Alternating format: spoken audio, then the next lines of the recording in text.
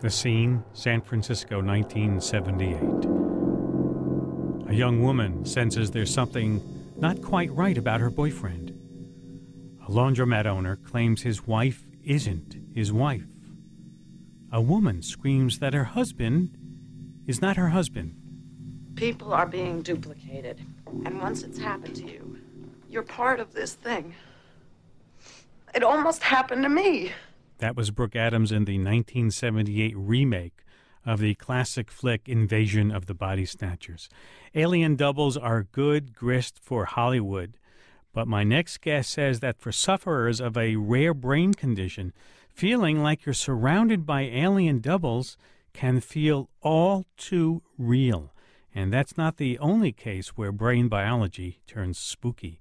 Sam Kean is a science writer and author of the book, The Tale of the Dueling Neurosurgeons, The History of the Human Brain as Revealed by True Stories of Trauma, Madness, and Recovery. Sam, welcome back to Science Friday.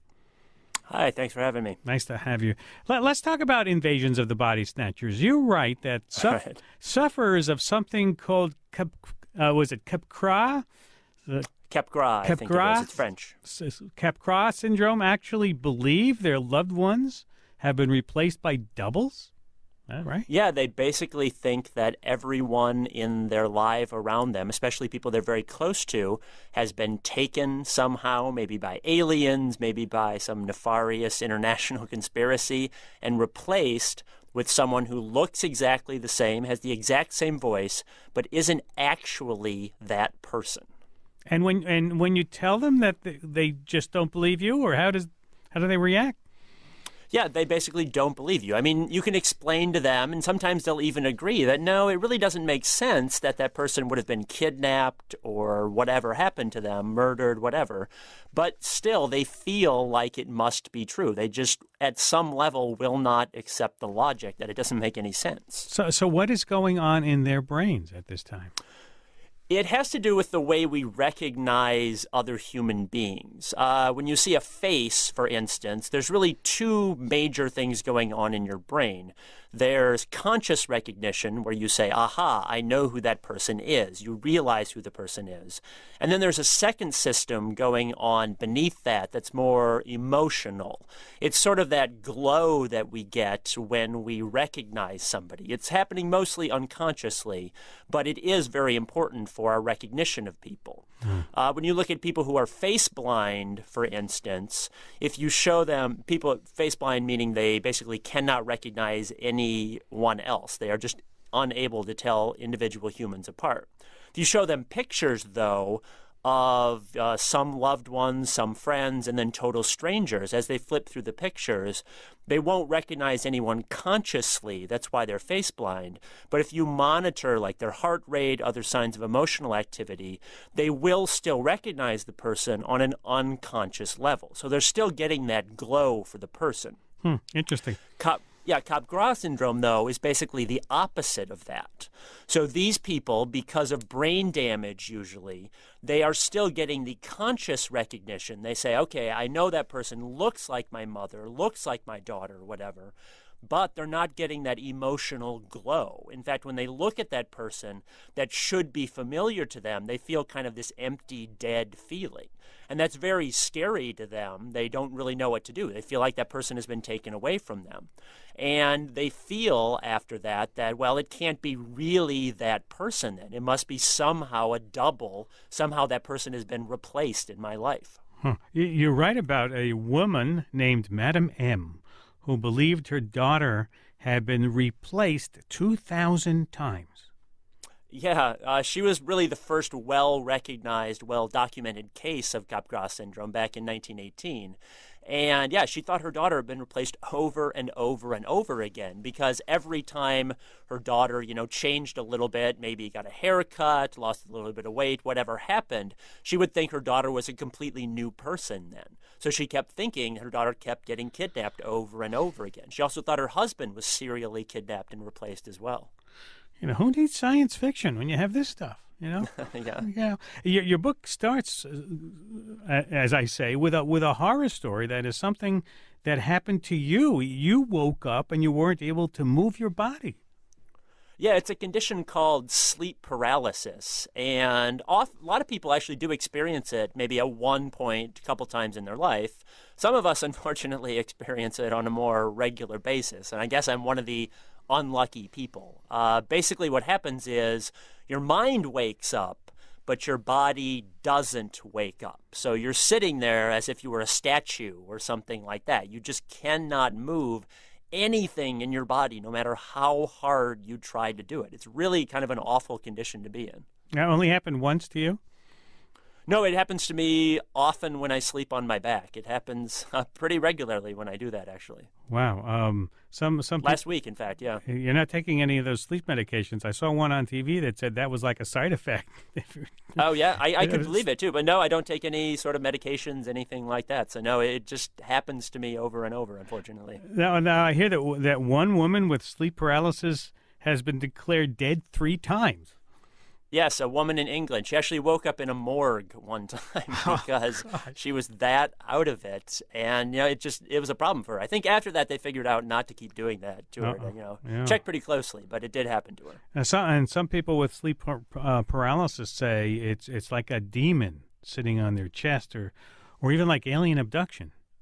Yeah, what happens basically in the brain is there's a structure called the pons. It's in the brain stem, and that helps control the sleep-wake cycle. And it does a couple things. It sends signals to the higher parts of the brain that might start dreaming going on within your brain.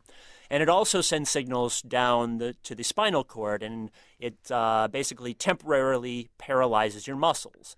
The reason it does that, sends out chemicals to paralyze your muscles, is that during a nightmare, you don't want to be jumping up, like taking swings at werewolves or anything like that. It's good for you that your body can't move and react to these things going on in your dreams. But unfortunately, sometimes when you're trying to wake up, the pons will wake up the higher part of your brain to some degree, but it won't turn off the chemicals that are still paralyzing your muscles. And that's what's basically happening during sleep paralysis. And unfortunately for some people, it goes even a step further because their brains don't shut off the dreams as well. So they're awake on some level, their bodies can't move, and they have these fantastical things going on in their mind. And so they interpret them as, say, a witch or something squatting on their chest, or aliens might have them strapped down for some reason to examine them. So that's how their brain makes sense of the experience. Do you think that some of these real-life experiences are the basis for fictional writings or movies or stuff that people will draw from? Yeah, I have seen scientists suggest that they think that, some people's experience where they really, really feel they were like abducted by aliens or something, it could be a result of this kind of thing happening. So yeah, it's definitely possible. You write about a woman named SM. Why are scientists so fascinated by SM? SM came down with a rare disease that killed all of the cells in her amygdala. The amygdala is a structure in the brain involved with the limbic system. It's involved in processing emotions, especially fear. So because she lost her amygdala, her doctor said she has basically 2 black holes where her amygdala should be. Because she lost her amygdala, she basically hasn't felt a lick of fear in her life from the time she was a little girl. And the studies about her, I say, are actually kind of a hoot to read about because basically the scientists are sitting around thinking up, okay, how can we frighten her? What could we do to try to scare her? Let's drive her to a haunted house, or I know this exotic pet store that has a bunch of snakes. Let's drive her there and see what happens. So basically they just try to think up ever more elaborate ways to frighten her. And they did eventually find one way. They did find one way. All of the early papers seem to suggest that no matter what they did, they could not induce any sort of fear and panic in her. But pretty recently, they tried something a little different. They put a mask over her face that was pumping in air enriched with carbon dioxide. So really, really enriched with carbon dioxide, far more than you would ever encounter in everyday life. And when you're suffocating, when you can't get breaths, a lot of times it's not the lack of oxygen that's making you panic. It's the buildup of carbon dioxide that's doing that. So carbon dioxide really, really pushes a lot of really primitive buttons inside of our bodies. But they just assumed, because she couldn't feel fear for anything else they tried, that she wouldn't respond to this carbon dioxide, this enriched air. But it turns out she did respond to it. In fact, she got really panicked, trying to claw the mask off her face. She was really, really freaked out. It was the one thing they found that could frighten her. So what they suggested happened was, or what is going on in the brain actually, is that we must have some other sort of independent fear system lurking there that seems to deal with air and making sure that we get a clear, clean air supply. And it kind of makes sense on some level because air is one of those really fundamental things that all living creatures need. They need some sort of gas exchange with the outside world. So you would want some sort of system in your brain that would make sure you're getting air. And so they think we actually have two parallel fear systems, one that takes care of most fear, but one that involves mostly just the air that we breathe. Sort of a backup. So if the main system breaks down, you can still breathe. Yeah, on some level, yeah. Yeah, and so we learn stuff from these people about how our brains work. Yeah, that's basically what I was trying to do with the book, was kind of march around from place to place and show you what happens when each part of the brain shuts down. And unfortunately, a lot of these things end up with these really bizarre consequences about people believing about doubles or all sorts of other unusual things. Now, we're going to talk more. We're going to take a short break and come back and talk about more spooky brain biology with author Sam Keene. It's a great book. It's the tale of the dueling neurosurgeons, the history of the human brain as revealed by true stories of trauma, madness, and recovery. Boy, just the right stuff for today. We'll take a break and be right back after this. This is Science Friday. I'm Ira Flato. If you just joined us, we're talking this hour about the biology behind some of the brain's creepiest glitches. Sleep paralysis, alien hand syndrome. My guest is writer Sam Keene, author of The Tale of the Dueling Neurosurgeons. Let's see if we have time to get a phone call or two in here. Yeah, let's do that. Let's go to Chandler, Arizona. Let's go to Chandler, Arizona, and see if Howard is there. Hi, Howard. Are you there? Yes, I'm here. All right, go ahead. All right, thank you for taking my call. I was curious about the sleep paralysis. Is there something of a reverse version of that where your body is not paralyzed during a dream or nightmare? Well, the opposite of sleep paralysis would basically be sleepwalking. So your body is awake and moving, but your mind is still asleep at that point. So, yeah, that's kind of the opposite of it, sleepwalking. There's also something you write about called the Walking Dead syndrome. Dare I ask what that is? So basically, these people are convinced that they're dead. They are sitting there talking to their doctors. They're moving, they're breathing, but they are convinced that they're dead, to the point where some people claim they can smell their own flesh rotting. A few people have apparently tried to cremate themselves. Like, they are absolutely convinced that they are no longer living. And you can't put them in a mirror and say, look, you're here. No, again, this is one of those things. It's kind of a theme of the book, is that you can explain it to them and be logical about it, but logic just doesn't penetrate at some point when you're suffering from a lot of these delusions. It just doesn't quite get through. I guess the good news about all these scary things is that they're very rare, right? They are very rare, yeah. They are well established.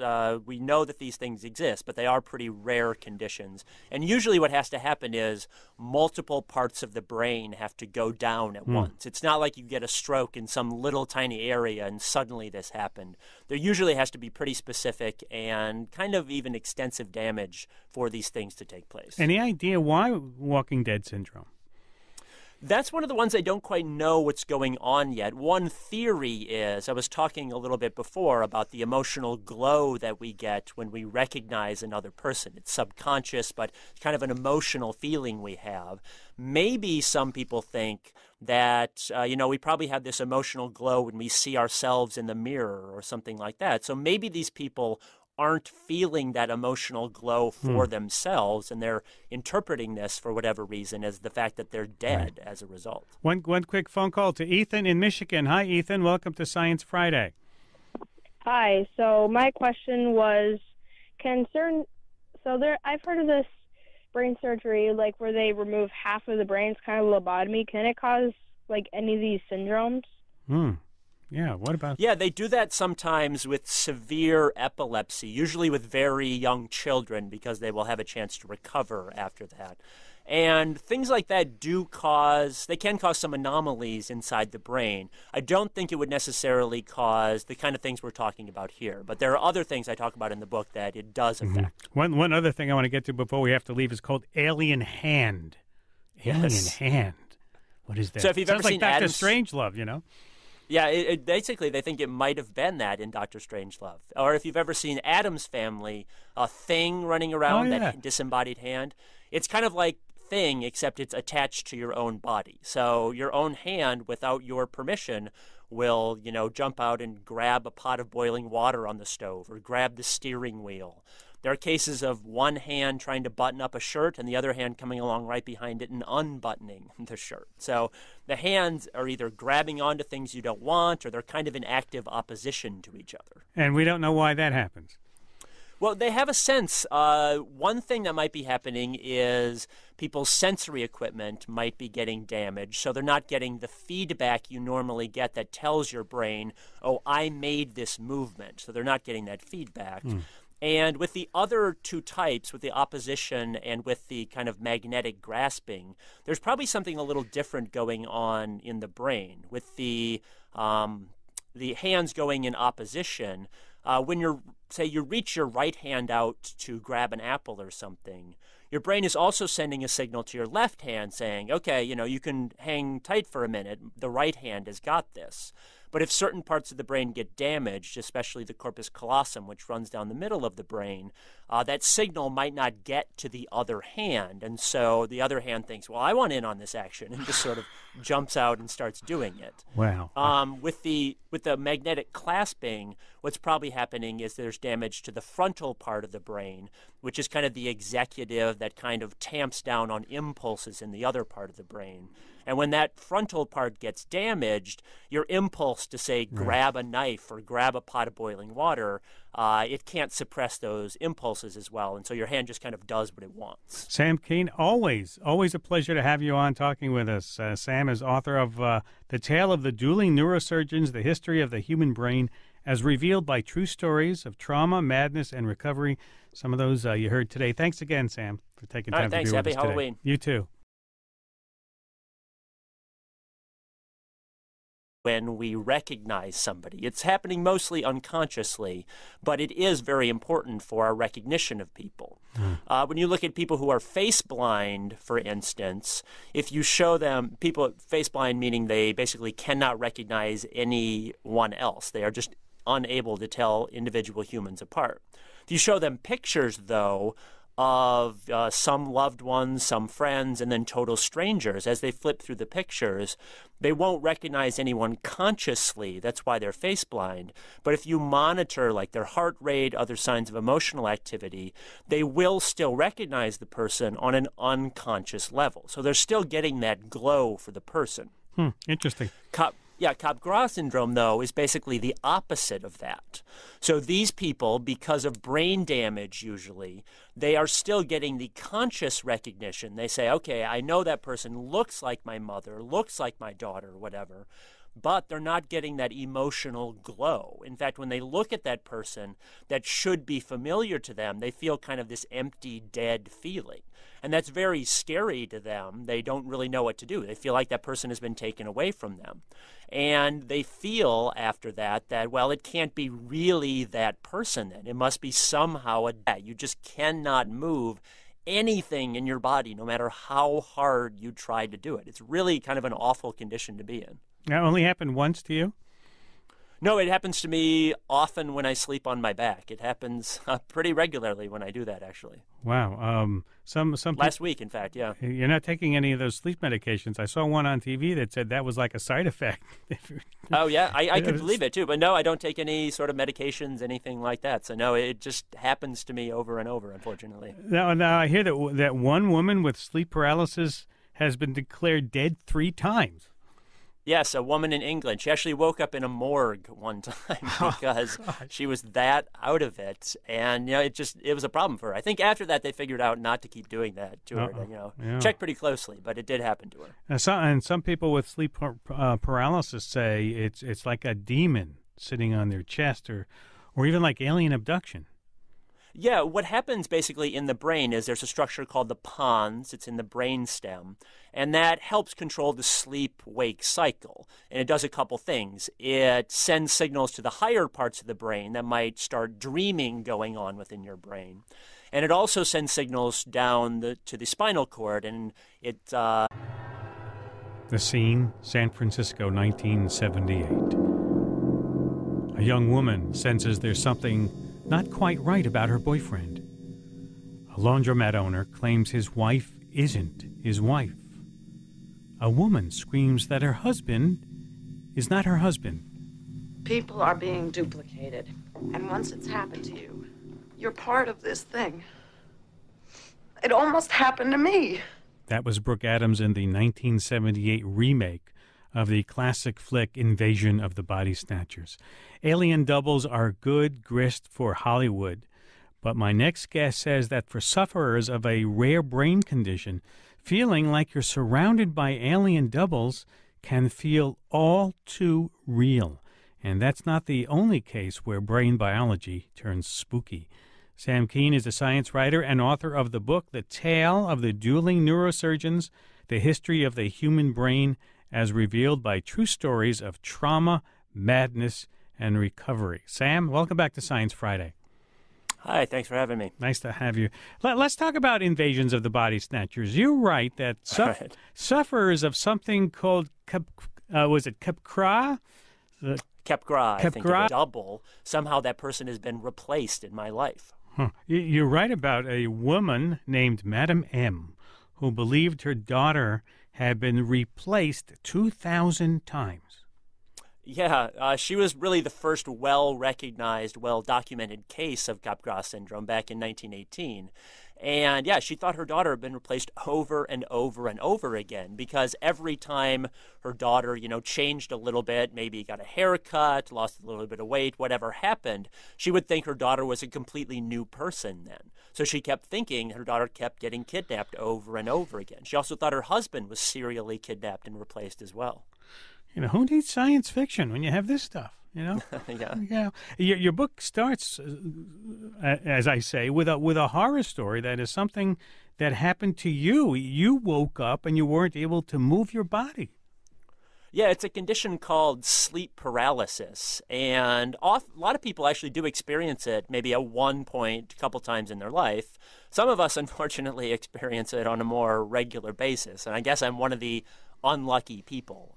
Basically, what happens is your mind wakes up, but your body doesn't wake up. So you're sitting there as if you were a statue or something like that. It's French. Capgras syndrome actually believe their loved ones have been replaced by doubles? Right? Yeah, they basically think that everyone in their life around them, especially people they're very close to, has been taken somehow, maybe by aliens, maybe by some nefarious international conspiracy, and replaced with someone who looks exactly the same, has the exact same voice, but isn't actually that person. And when you tell them that they just don't believe you, or how do they react? Yeah, they basically don't believe you. I mean, you can explain to them, and sometimes they'll even agree that, no, it really doesn't make sense that that person would have been kidnapped or whatever happened to them, murdered, whatever. But still, they feel like it must be true. They just, at some level, will not accept the logic that it doesn't make any sense. So what is going on in their brains at this time? It has to do with the way we recognize other human beings. When you see a face, for instance, there's really two major things going on in your brain. There's conscious recognition, where you say, aha, I know who that person is. You realize who the person is. And then there's a second system going on beneath that that's more emotional. It's sort of that glow that we get